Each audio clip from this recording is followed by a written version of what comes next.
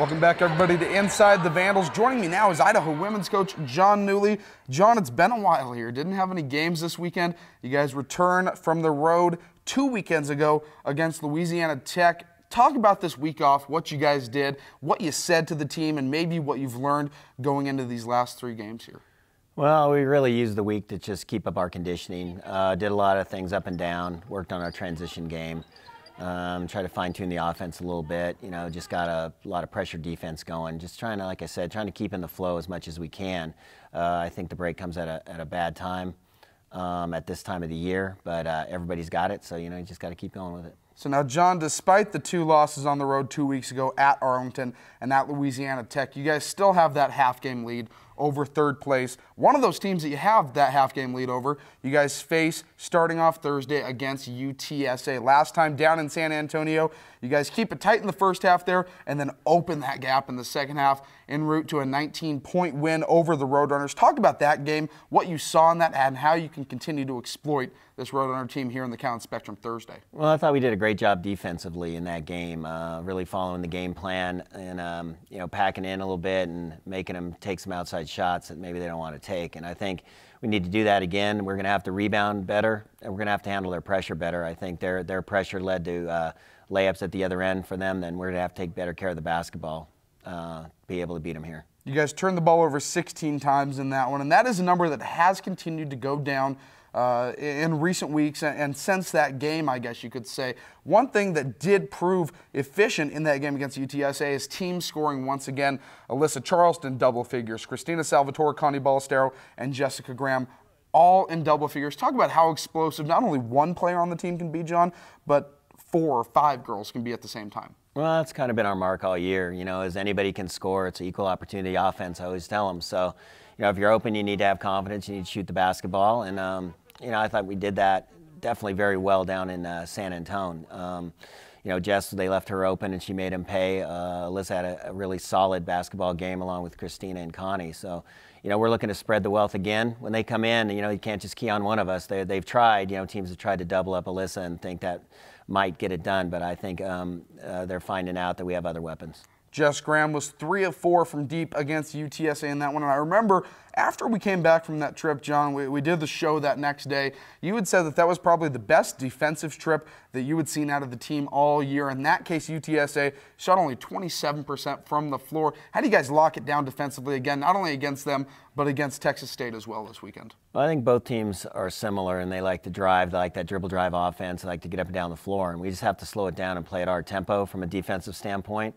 Well, we're going to have to get physical with them as well, and not, I thought we did at San Antonio did a good job for the most part of not giving up O boards, and we're going to have to continue that to have a chance. So now, John, we move Saturday against Texas State, and this is another team. You guys got a big road win against them down in San Marcos, Texas, about a month ago, and I said in that one just a few minutes ago, 4 players for you guys can score in double figures. In that one, 5 players scored in double figures. Alyssa Charleston, Allie Ford, Christina Salvatore, Connie Ballestero, Chrissy Carr, all scoring in double figures in that one. But it doesn't quite match maybe one player's scoring ability for Texas State, and that's Diamond Ford. There are players in this conference, John, Terea Cunningham, Devin Christensen, Stephanie Gilbreth, that are explosive scorers. I don't know that any really match the capability that is Diamond Ford. Yeah, Diamond Ford's, she's really hard to guard, I think. She can take the ball to the hoop. She finishes at the hoop. She makes her free throws. She can shoot the 3. She's very creative off the bounce, and I think that's what separates her from a lot of the other scorers, like you said, in our league.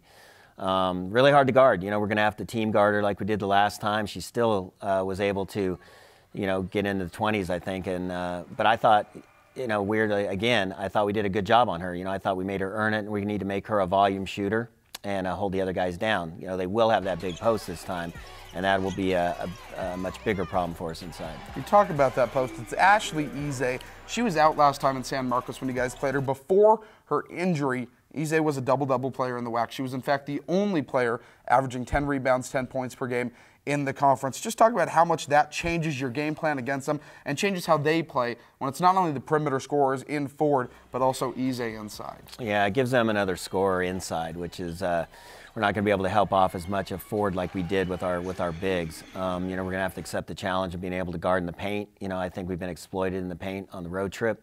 the last trip we just took. So our posts are going to have to step up and play good interior defense this week. Alyssa here not only has to be big in these last 3 games, but also into the tournament and maybe whatever comes next for you guys. Talk about her leadership and her presence on the court for especially the 3 freshmen that are having to make a big impact here down the stretch. Well, this has been huge all year for us from a leadership standpoint. You know, she's our captain. She understands what it's like to be in this program for 3 years and understand what Division I basketball is all about. And I think she's done a great job of letting our freshmen know, letting them grow, you know, somewhat at their own pace, but also being there for them, you know, in the down times especially, because certainly freshmen are going to be up and down.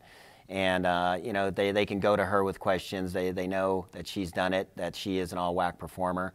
She's performed at the highest level. So I think she's a great person for them to go to, a great person for them to look up to.